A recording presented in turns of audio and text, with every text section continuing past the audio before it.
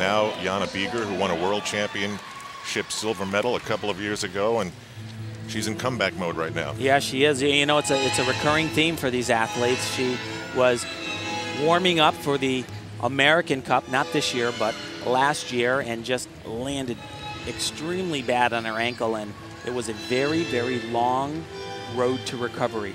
Watch how hard she hits the beam. You can feel it on the floor, literally.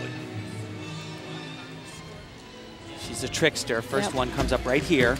A front with a half. Jana says competition now in her training. That's her front pike, just as powerful. It's all about taking it one day at a time, one skill at a time, one competition at a time. She says if she thinks too far ahead, it's just too overwhelming.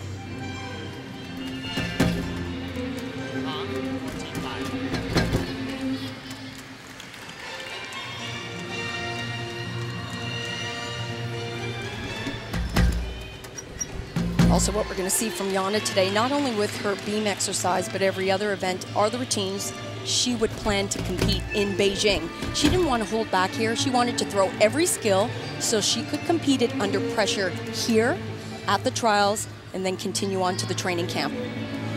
Well, she really had a disastrous competition last year at these national championships. You know, being the silver medalist the year before in the World Championships, and then the opportunity to compete where her parents and where she was born in Germany. Only question mark is this dismount. And that has been a struggle for her all week. Yep, but absolutely, had been troubled right up until the warm-up, actually.